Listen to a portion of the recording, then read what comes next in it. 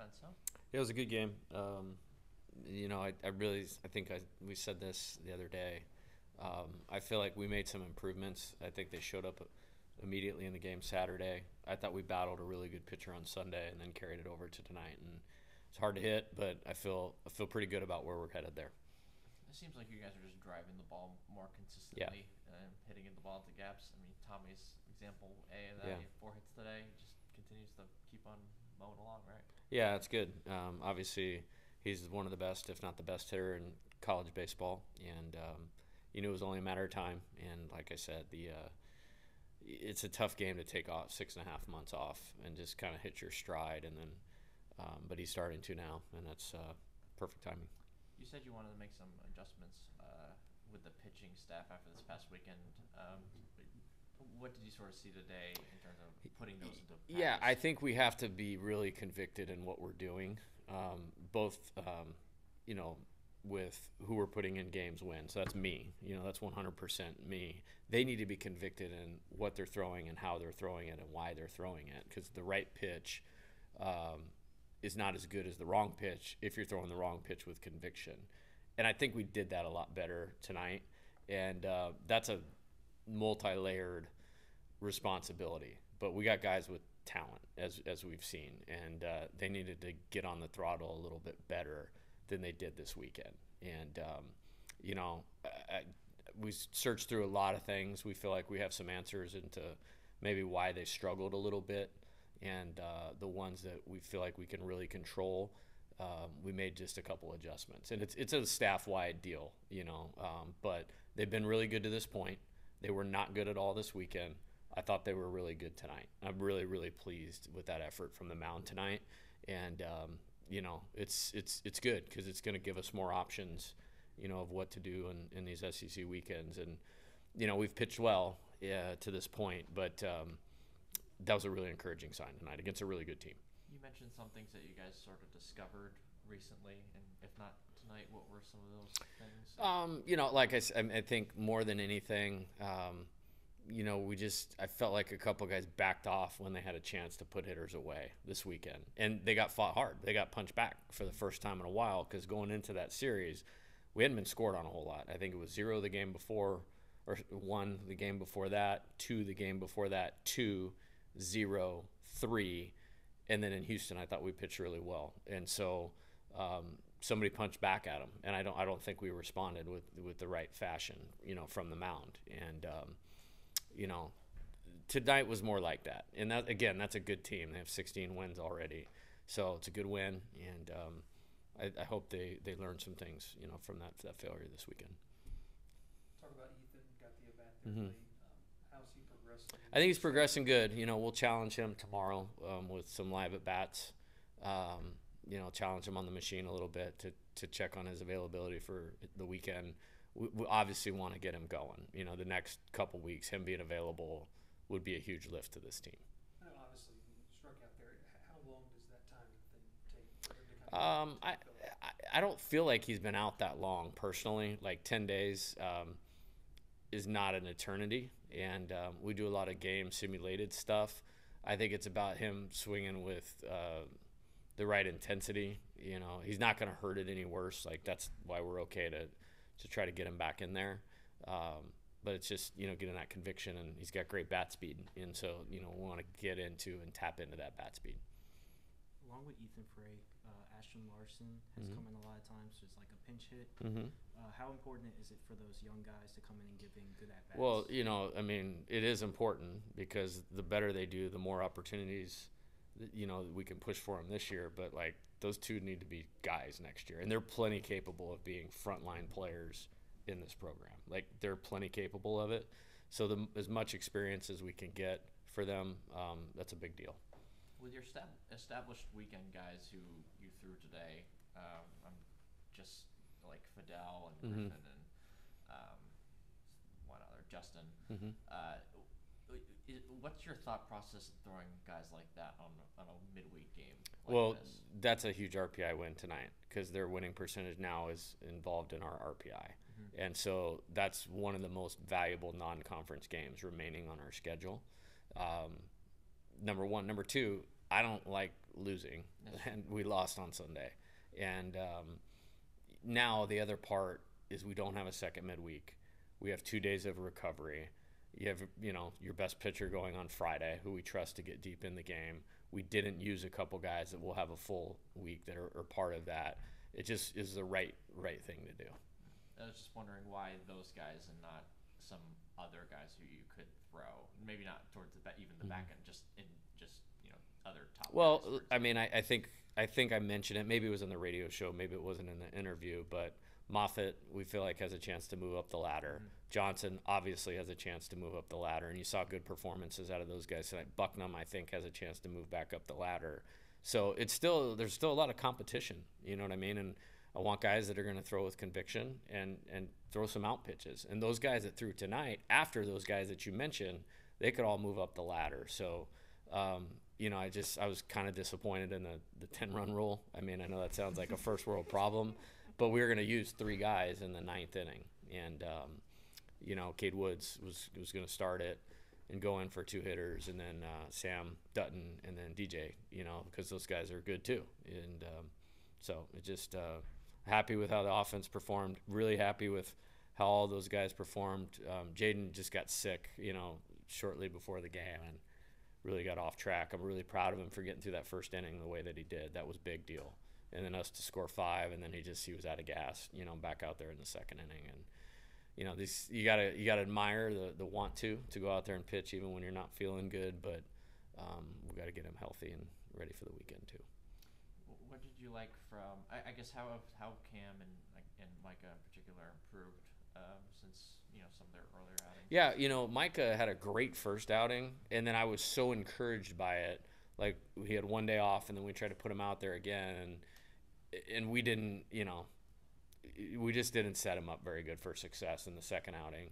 And then we went to Houston, and those games we kind of went with the guys that were at the top of the ladder at that time. And then the Xavier, North Dakota, it was just kind of like a weird week, and so we were taking them one at a time. We weren't in this flow I think we're about to get into on offense, so it was just the opportunities weren't there. But I have a lot of trust in him, and I mean that. Those 3 guys that I mentioned in particular, they can jump up the ladder, and move into, weekend time in the SEC and be very effective. And I wanted to get them on the mound again tonight and against a good team and see them perform, and all 3 of them did that.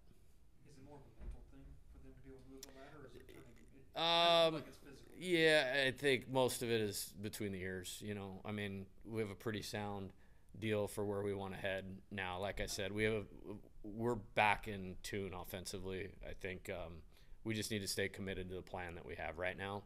I think defensively we need to play better. Like, we need to play with better concentration. We'll work on some things tomorrow specifically to that.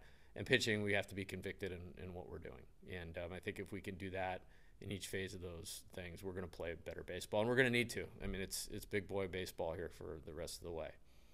Cam got to use a slider a little bit more. Is that a pitch you sort of wanted to? 100%. He couldn't miss the glove yesterday. We had him throw a light pin on the field yesterday in getting him prepared for today, and we obviously got to get him out there more. Like, I mean, he's one of, if not the most talented guy on the staff. I think he's starting to develop, and it was only a matter of time because we saw it all fall along, and we feel lucky to have gotten him here. And it's a steep hill, showing up at this place right now, and he's starting to climb that mountain in a really good way. I guess what's the next step for him in his development? Just get him out there, back-to-back days now, okay. And that type of thing. And but I like where we're headed. I really do.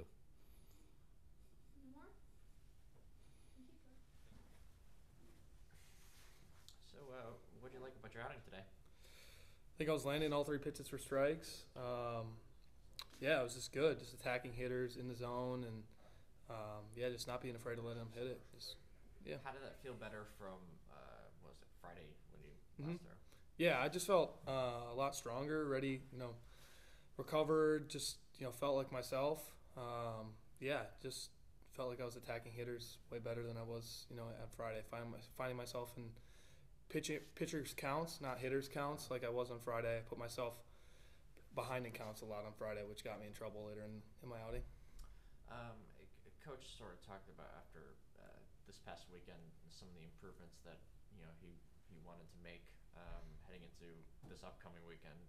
Did you see some of those things in play, and what were some of those things you've been trying to work? You guys as a whole have been trying to work on. For sure. Just like I mentioned before, we were behind in counts a lot over the weekend, having to throw certain pitches that they had a tendency of hitting more often. Like we're getting behind, we're not landing our fastball for strikes, so the hitter's going to think, okay, he's probably going to try to land a breaking ball here. That's kind of what was happening to us, throughout the weekend. They were just able to eliminate pitches and just sit on a certain pitch, and they were having success that way. And today we just, we landed multiple pitches for strikes, which, got the hitters off, a certain pitch, and they weren't sitting on the pitch that happened to be thrown at the time, and that's why we had our success. Did State's aggressiveness early in the counts, like they were sort of jumping on pitches, especially early in the series, did that sort of throw you guys off at all? I don't think so. I think it was just more of a mindset thing, just like attacking, having the attack mindset. I think that's really where we went wrong. We just weren't landing multiple pitches for strikes, which caused them to have success. What have you liked, I guess, from a fellow lefty, Cam Johnson? What have you sort of seen from him recently? He's thrown a little bit better in the last couple outings. Yeah, for sure. I think getting his fastball in the zone early. He's coming to face a lot of lefties, and you got to be able to land your fastball for them to be able to. They're going to sit on your slider. Most of the time when you bring in a lefty to face a left-handed hitter, he's thinking, oh, he's probably going to throw me a bunch of sliders.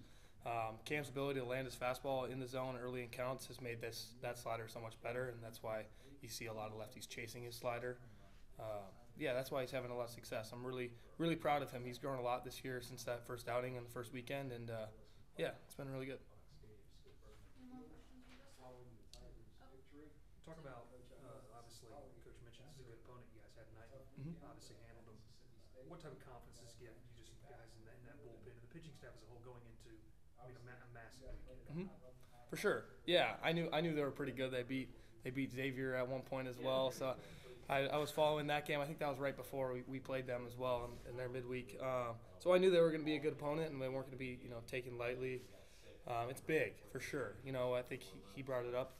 We needed to improve from the weekend, and this is a big, good right step in the right direction for us. But then Griffin came in, stemmed the tide, and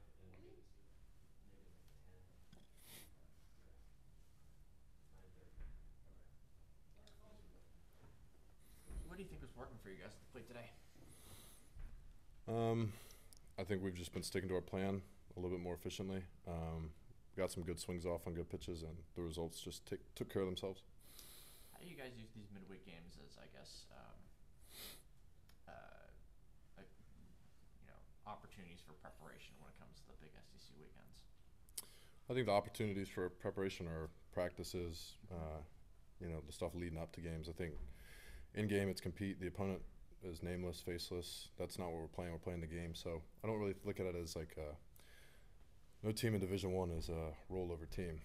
We've lost some midweeks here in my time, so I don't think I think when you start to look at it like that, you can kind of lose focus and lose what you're trying to do. So obviously you want to keep preparing as you go on, but when you go out and play, it's just compete.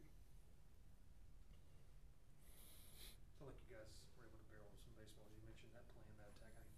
How good does it feel after a weekend like last weekend to really get out there and really be more aggressive and see those results? I think you said it, being more aggressive. I think that's helped us the last few games. I think we have such talent that we just have to learn how to use it and how it meshes 1 through 9. And you've seen the improvement throughout the season. So that's all we got to keep doing is just following this path. As an older guy, how have you been able to kind of just maybe step back and see after a weekend like last weekend, just to see how 1 through 9 you guys can continue to gel and grow? Yeah, I think like Coach was saying, like you use the season to keep improving. And every year is different. Every lineup's different. As you know, we kind of mix and match lineups as is. So I think there's a number of guys that could be in there that aren't. And that's the beauty of having such a talented team. But once that 9, that group, whether it be 9 guys, 12 guys, whatever it is, once they find that role and we keep going, I think it's going to be really, really fun to watch. What do you think is the biggest difference in this offense between, I guess, the first or second week of the season, and now as we enter week 2 of conference play? Just more focus at bat to at bat. There were some games early on the season where we'd have a good 1-2 inning, or vice versa. It'd be a poor first through 4, and then we kind of step on the gas. But just winning every inning as we go, I think, is our emphasis. And you mentioned the SEC thing. I think that's the beauty of our conference, right? Best conference in college baseball. So no opponent is a rollover, no weekend is a rollover. So I think it's only a loss if you view it as that. I think there's room for improvement and things we got to keep hammering home. I mentioned this with Jay yesterday. Obviously last week was disappointing for you guys. Sure. Like you just mentioned, this conference, you get to go into this weekend and you can be leaving feeling way better. Sure. Talking about this conference week in and week out and how you can't get too high, can't get too low. Yeah, like I said, best conference in college baseball. At this level, I feel like roster to roster talent is very similar. Few positions, whatever it is, it may vary from case to case with teams, but I think that's the fun in it. You get to play against the best players in the country every single weekend, and I think it brings something out of you that maybe we didn't have in preseason, whether it be competitiveness, stuff like that. So I really enjoy it. I wouldn't want to be in another conference or another spot. How excited for some of these guys that don't have some great crowds, but this weekend obviously going to be one of the better ones in the country. How do you see some of these guys getting into the box and seeing obviously what this place can be? Yeah, I don't think they've seen it fully juiced up yet. So I'm excited. I love playing here. I love playing in front of Tiger fans. So I'm excited for some of the young guys to see it for the first time. Yeah. Does that help with the mental growth for a lot of these guys? I think so. I think once you get your feet wet, you kind of understand. Like every game is, in and of itself, is kind of the same, feels the same. So if you attack it with the right preparation, the right mindset, I think the results take care of itself. It's when you start to make it something more than it is, I think it can kind of take a downward spiral or a turn. You, Tommy White, and Jared Jones have all kind of established yourself as this 3-headed dragon of home runs. What's the key to the kind of power y'all can generate? Trusting it and not forcing that power. I think if we force it, the results won't be what we want. I think if we just take good at bats, put the barrel of the ball, we'll get what we want out of the three of us. Kind of a similar question, like what's been the key for not just those 3 guys, but really all of you guys to hit more balls in the gaps, hit more home runs? I think the aggressiveness. I think there were times where we were very timid in counts. Whether we take a pitch, foul it off, and then we're 0-2, 1-2 really quick. And statistics don't lie. That's a very hard count to hit in. It's just not in your favor. So with the caliber of arms we play, it is important to be aggressive and hit the pitch you want, or else you're just feed into their game. So I think that's just been our overall biggest shift. So it's just trying to find the balance between, being aggressive in terms of swinging at the pitches you need to swing at, but also not, forcing things like Sure. you guys have at times this season, Yeah, right? exactly. So, Yeah. Kind of a random question, but do you feel like Brady Neal's healthier and stronger than he was last season, especially with his strength? It seems like he's hitting the ball harder. Yeah, I mean, he's playing. I think that's the biggest thing. As long as he's healthy, he's going to be a really good player. Yeah, that's all I got. I'm not Isaac. I don't work with him every day, so I couldn't really tell you the intricacies. What's the giant chain that you guys have? Where did that come from? Not the pitcher chain, but like the. Yeah, we're not ever using that as a prop. I don't know why. I think that was a boredom thing. Just collectively got taped together over games. Okay. Yeah, I don't know. Yeah, I would know if it was made out of tape or something. It is. Yeah, it's all tape. Okay. Yeah. Cool. How important is it for Brady Neal to be able to go into right field and potentially get you, him, and Milazzo all in the lineup at the same time? Yeah, Brady's taken professional at bats from day one. So is Al. Al's gotten extremely better offensively. I think it's important for players to have versatility. I think Brady is very versatile. So I think the more we move him around, it not only helps us, it helps his future. But yeah, he's a good hitter, and it's important having him in the lineup. Was that fun when the other day when all 3 of you guys were on base at the same time? Yeah, I don't think any of us realized it until after the fact. I think we all saw it on Instagram or whatever it was. But yeah, it was fun.